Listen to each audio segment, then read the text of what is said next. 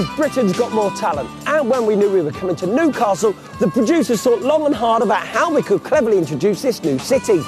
Then one bright spark came up with, get ready for it, welcome to Newcastle upon Tyne, or Newcastle for short. Let's get ready, let's get ready, let's get ready. Yes, we're in Newcastle for the very first time. And it's all thanks to these two, who, despite all the excitement, are feeling the fear. Let's get ready to rumble. The fear that their hometown won't deliver any talent. The fear that they won't deliver their lines. Hello and welcome to Britain's Got Talent, the chance that gives the... What? The chance? What? And the fear of a delivery of spiders. Why, spider? But mostly it's the fear that their hometown won't deliver. Do you think we've got some talent here today?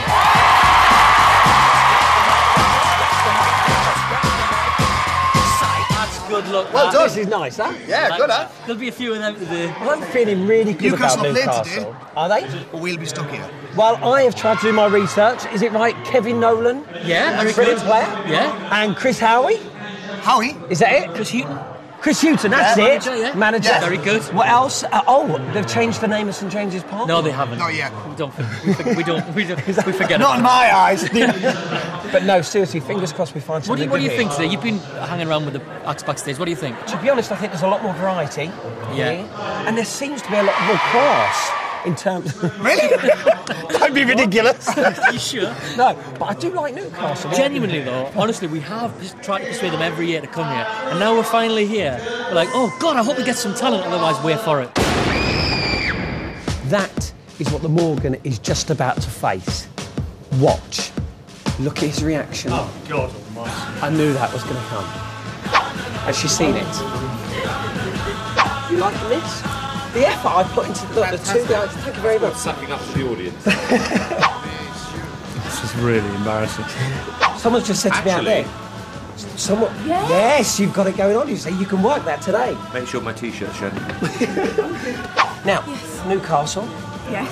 What do you think the pressure is like for Ant and Dec? Well, I don't know. I think it's more that they just wanted a freebie trip to see their mum. I know well they be. stayed with their mums last night. How much responsibility do you think Ant and Dec have got to take? Total, unless it goes well. And then, Me. how annoyed will you be with them if you don't get what you want today? Well, I don't want to take it personally, but I will blame them both. It's about public humiliation, this. For years they've been telling us how much they've inspired the city, the impact they've had culturally, etc., etc., etc. So they asked to come back up here, and we've agreed. It's on their shoulders. So it's fingers crossed that the first act will do the boys proud. My name's Keith Sturman, My name's Dominic Casti. and together we are the Balloon Brothers. How are you guys? Really good, thank you. Nice to see you. Our act today is a balloon act. It's a comedy sketch using balloons. We can literally make anything. We have specially prepared Air Marnie suits. Oh, have you seen this? Look at this. A lot of skill. We've put years of practice into what we do, and the actual art of balloon making. Can you make something now? Yes. Would you mind? No, that's all right. Brilliant. Now, whilst the guys are making whatever they're making, here's some facts on balloons. Hi, I'm Paddy Regan, and I'm a nuclear physicist.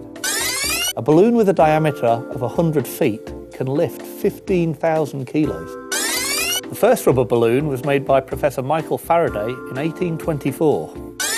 The integral material that forms the inner structure of a balloon is air. Fascinating stuff. There we go. Thank you very much. You're welcome. Look at that. I'll go and sell these.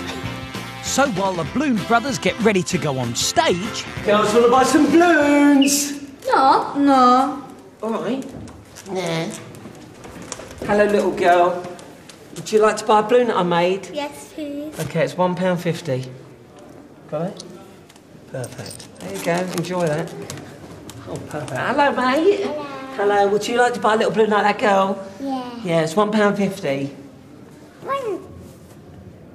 That's just £1. Where's the other 50? I don't know. Have you not got any more? No. Well, you can't have the balloon then, can you?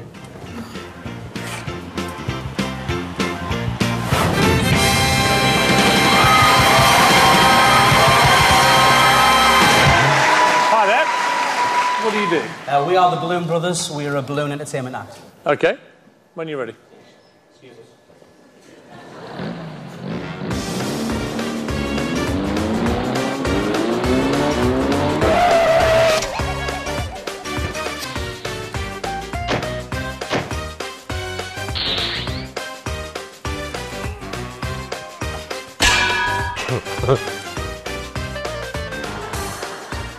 Amanda? Aww. For you, Thank you. would you mind joining us on the stage? Just help us out a little bit, Amanda.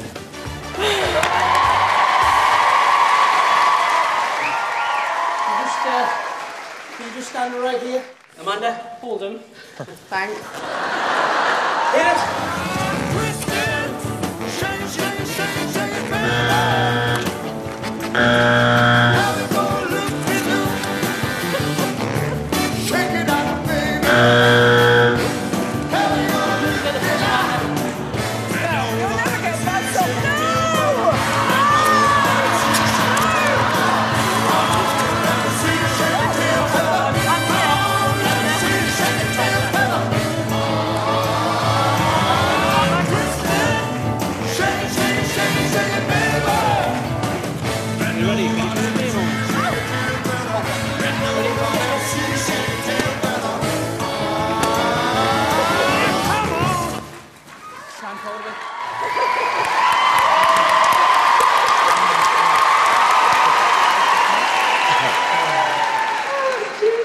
Amanda. I was so worried. I thought there was some kind of balloon bondage act.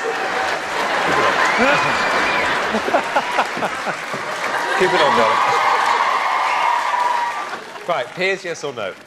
Well, it was all fine until you brought the dreadful assistant into the act, and then it all went horribly wrong.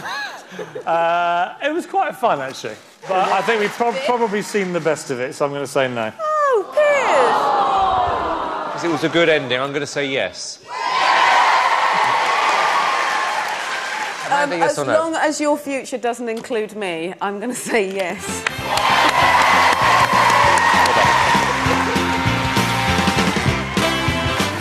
Guys, congratulations. Thank you. Spot on. You didn't look stupid. No. You didn't. Cool. Could you make me something that would suit my sort of personality persona? All right, okay. Yeah? Yeah, okay. Now, what you're making, whatever you're going to make, boys, here's a few more balloon facts just for you. Hi, remember me? I'm Paddy Regan and I'm a nuclear physicist. The song 99 Red Balloons by Nena topped the charts for 3 weeks in 1984. The boy wanting to buy the laser gun balloon did in fact stump up the £1.50. Good stuff. Brilliant. I have always wanted a jetpack. I'm going to go and play.